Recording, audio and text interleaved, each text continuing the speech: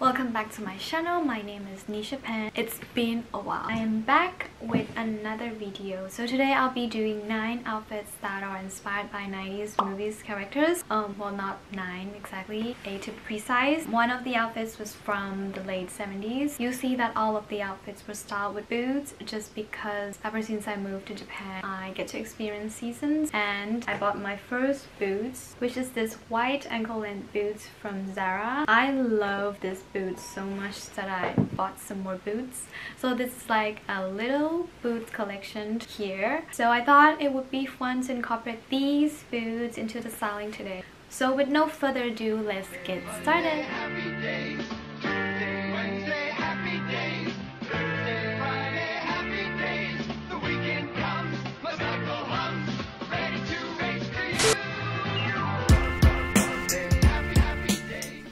The first outfit is a green plaid flannel fabric outfit with a matching skirt and top. This outfit is inspired by Cher from the movie Clueless, where the main character is obsessed with plaid, and so do I. I love how Cher isn't afraid to wear a bold coordinated two-piece, and we can thoroughly see that in many of her outfits in the movie. And yes, I know the iconic Clueless outfit must be in yellow, but because I'm not trying to do a Halloween costume edition, I decided to go with an inspirative approach instead. The silhouette of her outfits are usually perfectly tailored to her body, but instead of going for a mini skirt as she did, I went with a midi skirt instead. With the blazer taken off, I layered a clean white long sleeve button down inside with the shirt tucked into the skirt for an extra defined silhouette. The boots add a glimpse of confidence and vice to the outfit. Overall, I think this outfit highlights the accents of her character with a little bit of me in it.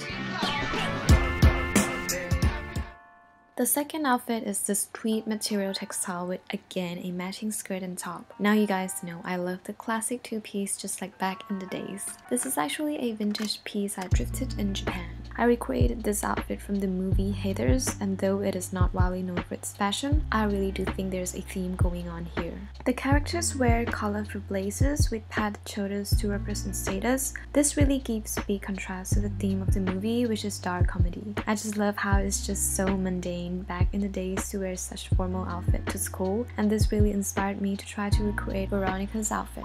I love this outfit so much, and it is actually suitable for any formal occasion. Overall, I really think power dressing best described the character's sense of fashion, and this outfit really gave me that baddie teenager vibe in school.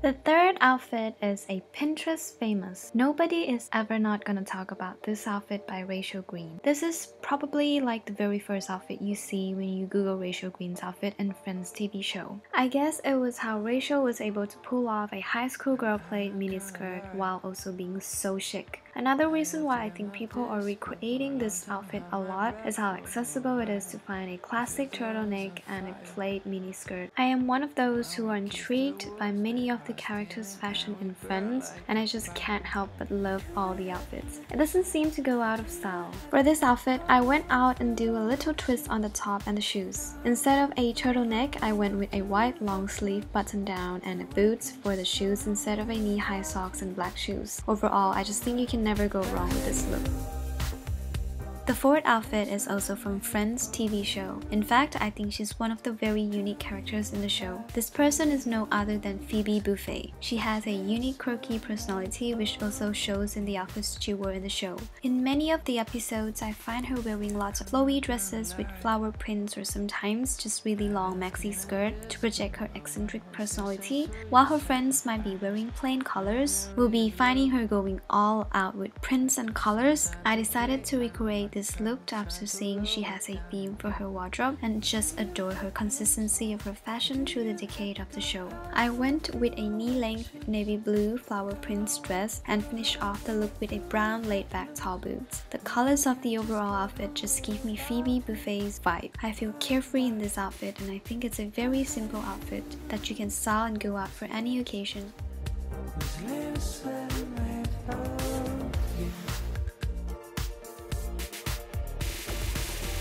So apparently for the 5th outfit, there's an episode called The One with Monica's Boots on season 8, an episode where Monica bought a pair of extremely expensive boots, which she promised Chandler to always wear it and they'll be worth the money. Turns out the boots hurt her feet so much. In fact, my all-time favorite friend in the show is Monica. I love her personality and I really do think she holds the group together. Plus, she is in many ways a very relatable character.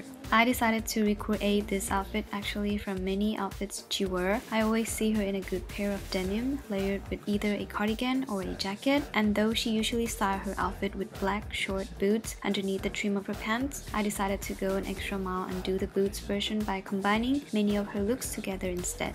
Overall, this look might come out a little bolder than what Monica would wear. I still think it's perfectly fine to throw in a bit of yourself into what you're wearing and always have fun.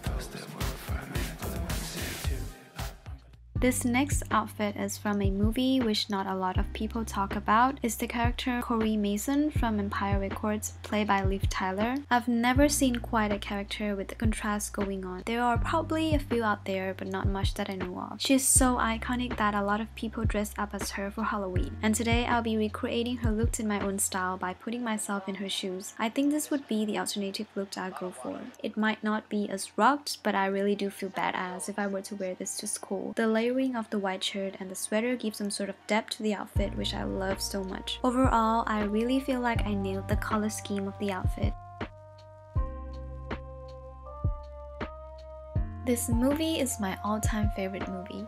For those who watched Marriage Story on Netflix and love the context, I would highly recommend watching Kramervskramer as well. Though it's an older movie, I really do feel there's a special charm in it. For the outfit, I really don't have much to say. Nothing really can go wrong with a trench coat. It's classy, it's timeless, and it's just a statement piece suitable for both formal and casual attire. You can literally dress up or dress down with a trench coat and you will still look effortless. I would say my version of this outfit is less formal due to the color palette I picked up for, with shades of blue every here and there, while Joanna's version is very muted. Overall, I think it was a fun look to recreate and would highly recommend this look when the weather is a little chillier. It would very much be a statement look during autumn. For this outfit, I think I actually nailed the accents of Sally Albright with little to no twists of my own. And I think Sally's fashion has made a comeback in this millennial world. More and more young people enjoy having neutral basics in their closet, as well as a good pair of corduroy jeans and chunky cardigan. Her color palette is very fall to me, and I love how she combined texture and patterns together into this very perfect combination of herself expressed through her outfits. As Al described Sally's fashion as normcore, I couldn't agree more, and it was way back before normcore was a thing. I recreated this outfit based entirely on her silhouette by layering boxy wool blazer over a polka dots blouse and a high-waisted corduroy culotte pants. The white, the brown, and the reddish-orange colors combination is, I would say, spot on what Sally would probably own in her closet. The white boots also give myself a bit of height, and it goes very well with the culotte's length. I really love everything about this outfit because you can look good while being functional and comfortable.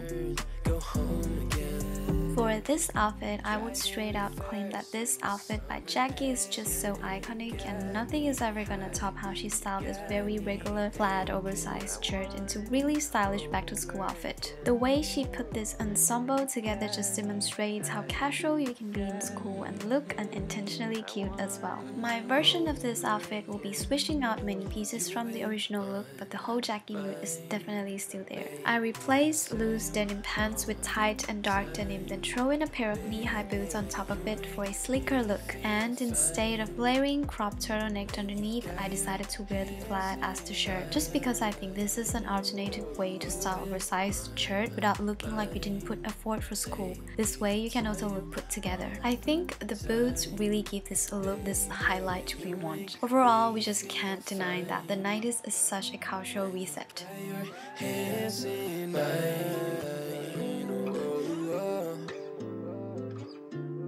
Thank you so much for watching until the end. I hope you guys enjoyed this video, and if you like this video, please like and comment in the comment section down below which outfits or boots are your favorites. And if you like me, please subscribe, and I will see you guys in the next one. Bye bye. no friends of mine around, yeah. Now I'm thinking I might have caught the June blues, yeah.